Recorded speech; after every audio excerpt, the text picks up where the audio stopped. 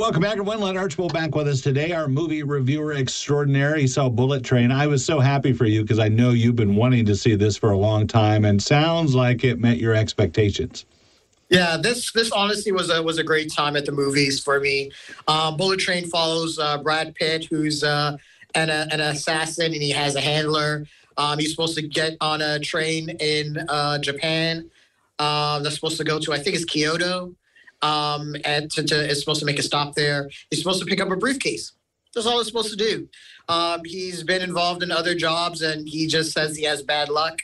And a bunch of horrible things always happen. So he's thinking that picking up a briefcase, pretty simple, but it's not simple. There's a bunch of assassins on this train, and they all want the same thing, and for different reasons.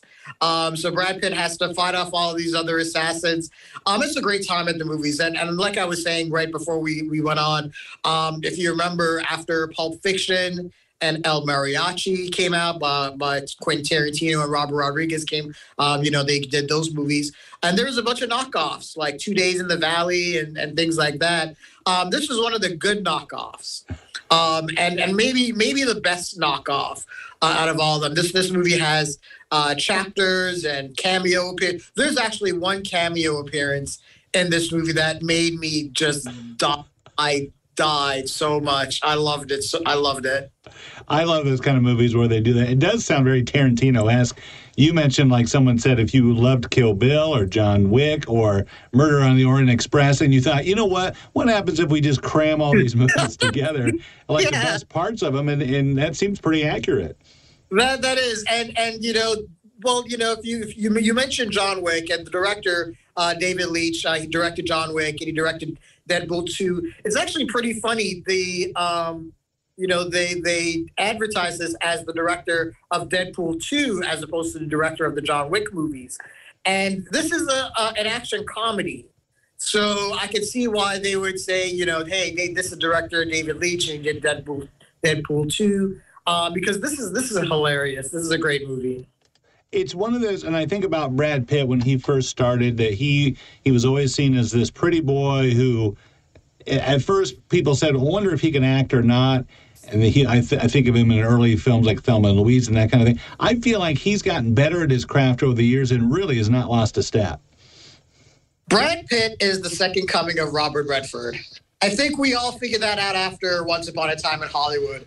But he's a pretty boy actor.